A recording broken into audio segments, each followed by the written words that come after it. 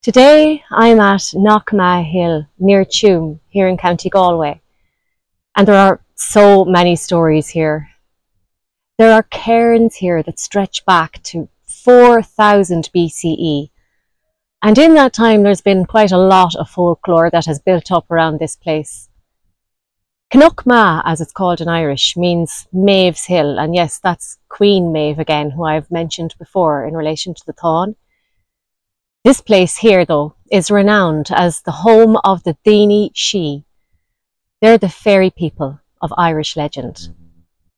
The Dhaoine Sídhe are often considered to be descendants of the Tuatha Dé Danann.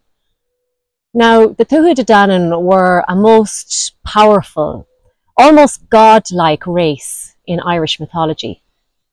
They were known for their incredible skills in magic, arts and warfare. But their reign over Ireland came to an end when they were defeated by the Milesians, who are said to be the ancestors of modern Irish people. But rather than leaving Ireland completely, the Tuatha Dé Danann retreated underground and became the Dhaoine Sídhe, the fairy people. And they're believed to live in hidden realms beneath the hills and mounds of Ireland, such as here at Knockma Hill. At the top of the hill, you'll find 3 ancient cairns. One of these is said to be the palace of Finnbheara. Now, he was the king of the Sídhe. And another is believed to be the tomb of Queen Medb of Connacht. And the third, a very interesting one, is called Cairn Castra and is thought to be the resting place of Césair, the first woman to set foot ever in Ireland. So we'll begin with her.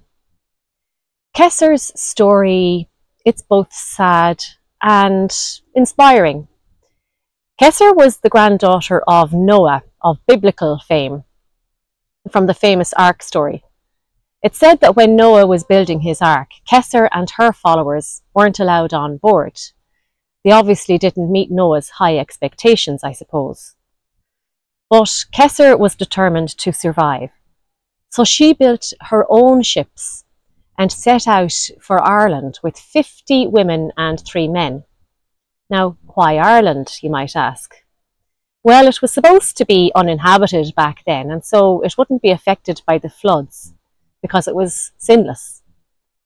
So they sailed off for 7 long years before finally reaching a place called Dún na Mark in Ireland. 2 of their 3 ships were lost at sea on the way, and eventually everyone except for one man, Fintan, the shapeshifter, perished. Not only was Césair said to be the first woman in Ireland, she is also credited with something quite unusual, and that is that she brought sheep to Ireland, and apparently this is a very significant part of her legacy. The ancient ruins and cairns here at Knockma are so old that some people believe they might be connected to her story. Moving down here to the base of the hill, we find the ruins of Castle Hackett here behind me, the historical estate of the Curwen family from the 17th century. This location is also steeped in legend, particularly surrounding Lady Etna Curwen. It's said that Lady Etna was kidnapped by the Sídhe, and her husband was forced to undertake a daring rescue.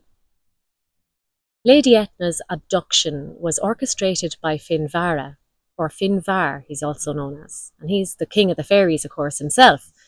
Now, this guy reminds me a little bit of Zeus from Greek mythology, because the Fairy King himself had a keen eye for the old mortal women, just like Zeus.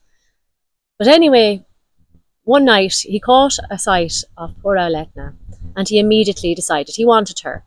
And without a second thought, he stole her and spirited her away to his underground palace up here in Knockma, within his own fairy mound. And the story goes that poor old Lord Curwen, that's her husband, he wanted to get her back, obviously. So he went to the local Banfassa, the wise woman. She told him that he needed to dig into the fairy mound from the top to have any chance of finding his poor wife. That mound is on this hill too. It's called Finnbheara's castle now. So off he set with his shovel, and night after night he dug deeper and deeper into the mound in a desperate bid to find his poor wife. Now, Obviously, you don't disturb a mound and not upset the fairies. So they got cross and they decided they were going to put him off. So they tried to scare him away with visions of doom and gloom, but he couldn't be dissuaded. Luckily, he eventually broke through to the underground, very beautiful underground realm, and there he found Lady Etna. But when he found her, she was under a powerful spell. A magical girdle had been placed around her waist by Finnbheara, and this had put her into a deep, unnatural sleep. It reminds me kind of a coma. And even after being rescued from the mound, Etna remained in that sleep for a full year and a day. During this time, Lord Cerwin tried everything he could to wake her, but she wouldn't be stirred. So eventually he went back to the Banfassa and discovered that he only had to remove the magical girdle, and that would be key to waking her. And sure enough, as soon as he took it off, Etna woke up. Now, the evidence of this, or if you want to call it that, is that there is still a hole that you can see that apparently Lord Cerwin dug in his quest to rescue his wife at the top of the hill. Now, if we move forward to the 1840s, I have another story associated with the hill.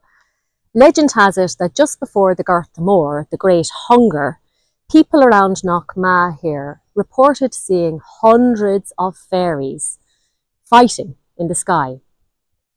This was seen as an omen, predicting the great turmoil that was about to befall the country with the famine. The fairies' battle was thought to signal a disturbance that would lead to Ireland's suffering. Some say it was even the source of the blight that killed the potatoes. Now, obviously there's much, much more to the Garth Mór than this, but I won't get into that here or I'll be here all day. Now, I told you before also that Queen Medb, of course, is said to be buried at the top of Knockna in County Sligo, not in County Galway. And indeed, there is an impressive cairn up there that you can see from a distance. And I always grew up believing that that's where she was buried. But the Galwegians, they wouldn't be outdone because they've also claimed that she's buried here. And they even went to the lengths of naming the whole hill after her. And if you remember, Medb was a fierce warrior queen, and she was known for her battles with the hero Cuchulainn. If you ever do visit County Galway, or around Tuam here in particular, make sure to explore Knockma Hill. It's really beautiful here, and there are so many stories. And don't forget to check out my YouTube channel, The Sleepy Scholar. And tomorrow night, I'll be delving even deeper into my own version of the story of Finnbheara and his midsummer bride, his summer solstice bride. So I hope I'll see you there. Slán agus beannacht.